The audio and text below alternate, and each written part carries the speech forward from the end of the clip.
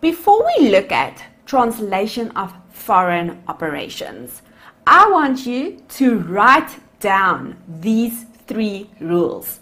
The first rule, remember, all assets and liabilities at year end should be recognized at closing spot rate. Second rule, on transaction date, guys, this means any transaction date, our transaction should be recognized at spot rate.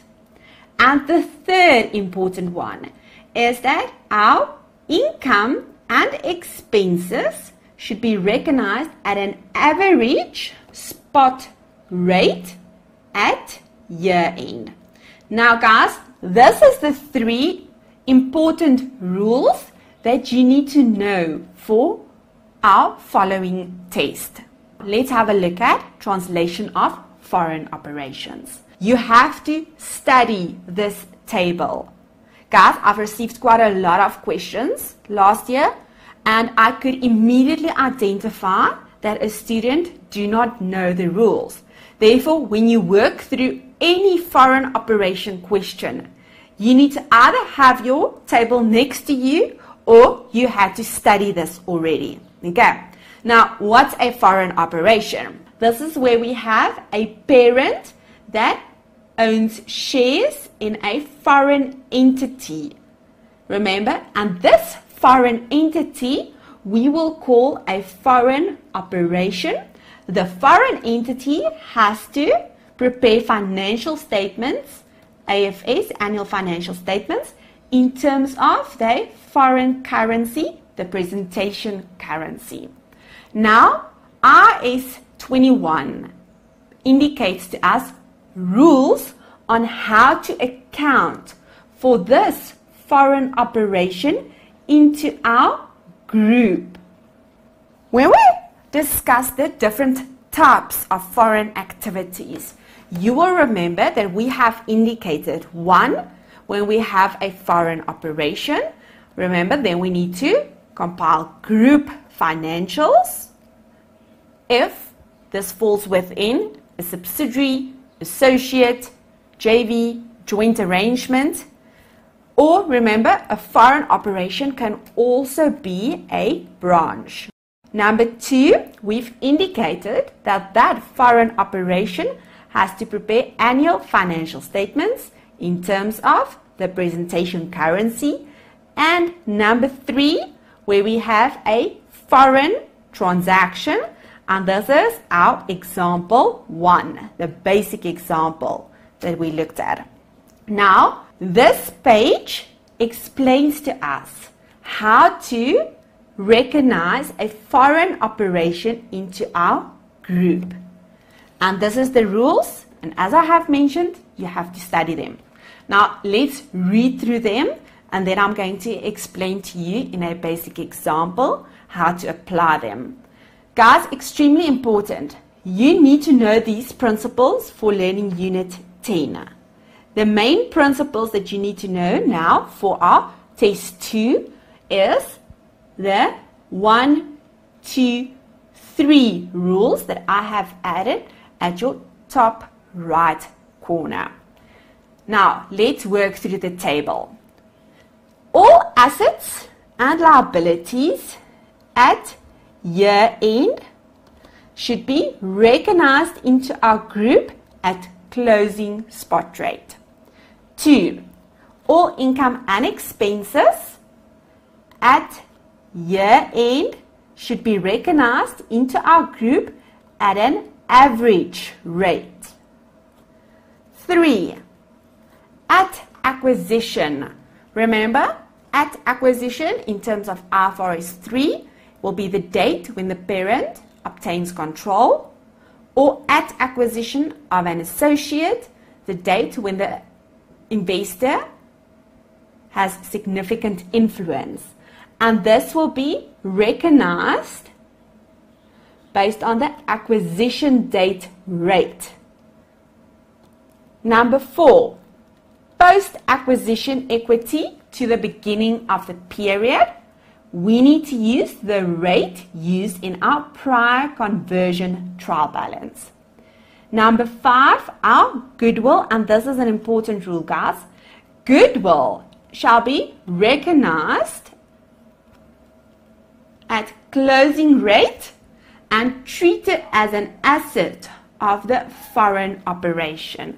This is important. It shall be treated as an asset of our foreign operation. Number 6, fair value adjustments. Remember, why fair value adjustment? IFRS 3 indicates to us that at acquisition date, all assets and liabilities transferred into the group should be at fair value.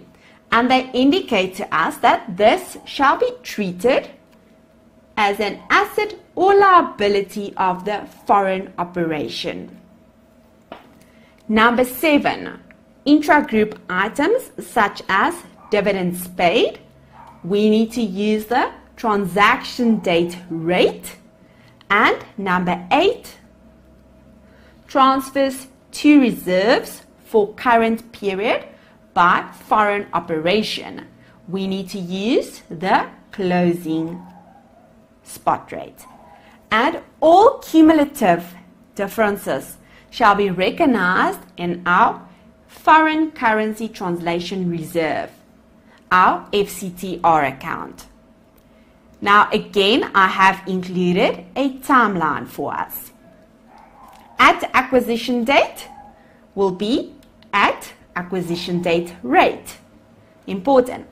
If there is any goodwill or fair value adjustments, we will treat this as an asset in terms of our goodwill or liability of the foreign operation.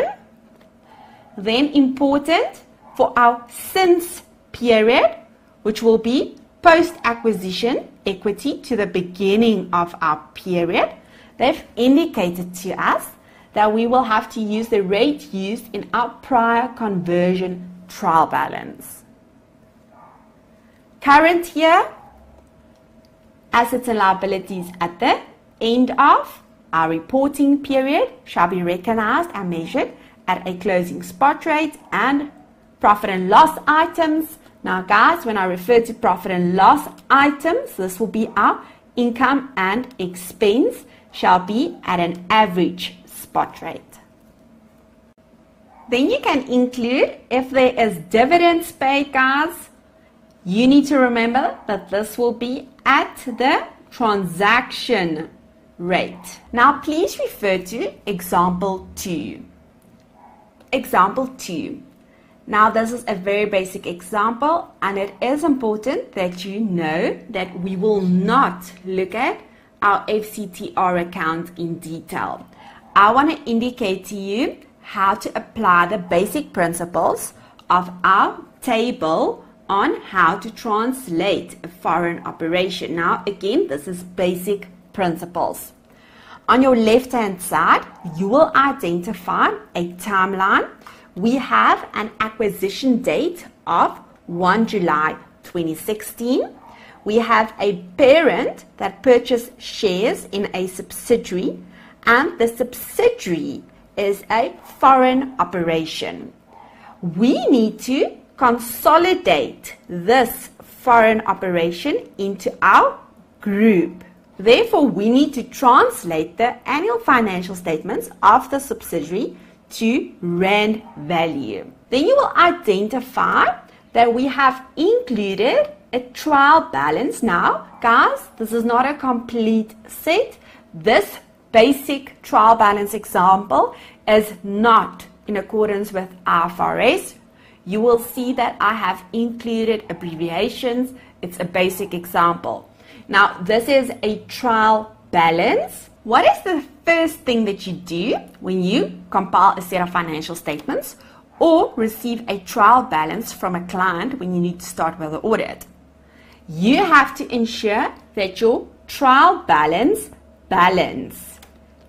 assets minus equity and liabilities should be your net effect of 0. It should balance. Now, we've received the trial balance of our subsidiary in a foreign currency. Now, what is the rules? All assets and liabilities should be translated using our closing spot rate, and they've provided this to us being 10 Rand.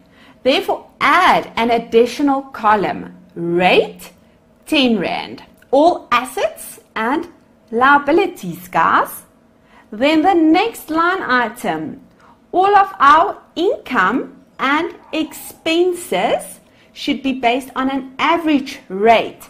Now again, I've included net profit after tax using the 11 Rand 50, our average rate. Guys, again, income and expenses, I've included a total. I want to indicate to you how this is recognized in our retained earnings.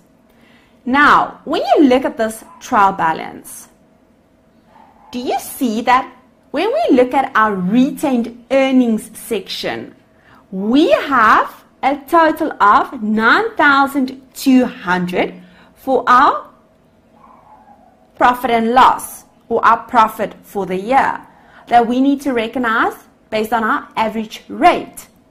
Now guys, do you see that the trial balance in Rand value does not balance?